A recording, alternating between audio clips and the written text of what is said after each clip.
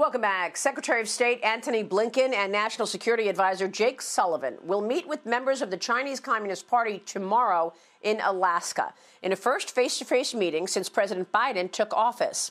The CCP has been testing the Biden administration from day one, instituting sanctions on former Secretary of State Mike Pompeo and trade advisor Peter Navarro, among other Trump officials, marching into Hong Kong with new authoritarian rules and bullying its neighbors in the South China Sea. Last week, the CCP held its annual 5-year legislative agenda to reinforce its goals to become the #1 superpower of the world, overtaking the United States. Most people know that I've been sounding the alarm on this communist regime for years now. And now, even the left is joining me. Here's Bill Maher last week. Do you know who doesn't care that there's a stereotype of a Chinese man in a Dr. Seuss book? China. All 1.4 billion of them could give a crouching tiger flying. On a national level, we've been having Infrastructure Week every week since 2009, but we never do anything. Half the country is having a never-ending woke competition deciding whether Mr. Potato Head has a and the other half believes we have to stop the lizard people because they're eating babies. He's partly right, but what Maher fails to say is the why. Why is China appearing to win? How can they put up a skyscraper in 19 days and build their economy so fast? The answer is because the CCP has no moral compass. There is no fairness. There is no equality. There are no property rights. The decision comes down from the hardliner, Xi Jinping, and his communist cronies. If you're the one living in a spot where they want that skyscraper to go, you will be moved, and they will put you where they want, because they're building a skyscraper, and that is the priority. And you should know that, and you should know how to show your loyalty to the CCP. If you do not follow the rules, well, then you could be sent to a re-education camp, or worse. The CCP has been very clear. The priority is returning China to its rightful place, overtaking America as the #1 superpower, economically and militarily, by the year 2049. They will do this through the Belt and Road Initiative, through civil-military fusion, and other avenues.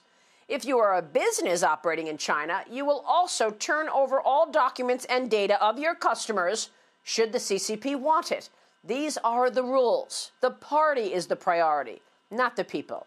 All companies that can be helpful to the military and strengthen the CCP will do as they are told.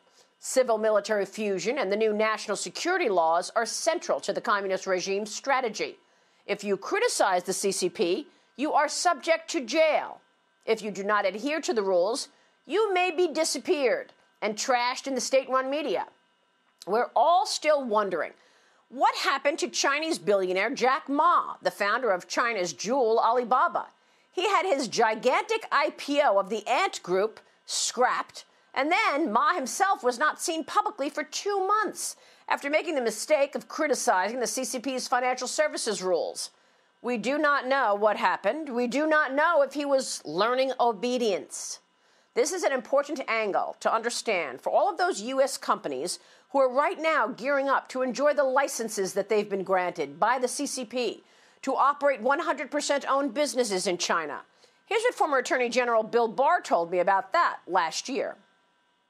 I was talking with one money manager the other day, and he said, look, Maria, I'm not going to call good guys and bad guys. It's not my role to call out good guys and bad guys. So, yeah, the growth is in China, and that's where I want to invest. Well, you know what? We're not speaking German today because the American business in the past didn't think that way. They stood with the United States. And all the privileges and the benefits and the stability and the rule of law and the ability to profit as they do, both as companies and individuals, comes from the strength of this country. Remember, when operating under communist rule, the foreigner is not in charge. You will never have 100% rule, not under Xi Jinping's leadership. The CCP has become more inward, more nationalistic under Xi than anyone expected during the past 50 years of engagement. The United States efforted a partnership with China during this 50-year engagement. The U.S. and the world ignored China's broken promises and their efforts to steal from the West. Our leaders thought maybe the CCP will see the benefits of democracy and freedom in Hong Kong and come to the middle, open up their markets to foreigners, encourage free and fair trade, adhere to the rules of the global road. That has not happened. The opposite has occurred. China bullies its neighbors, steals to win, and commits genocide on its people, according to both Secretaries of States Mike Pompeo and Anthony Blinken. The other thing not mentioned by Maher is another reason for Beijing's success. They apparently steal it. The Trump administration tried hard over a 3-year period to get a trade deal that had teeth, one that included the CCP agreeing to stop the intellectual property theft, which has been costing U.S. companies hundreds of millions of dollars every year, now for decades. But the CCP refused to even admit that they were stealing our trade secrets and IP, despite a countless number of lawsuit settlements in plain sight between U.S. and Chinese companies over IP theft.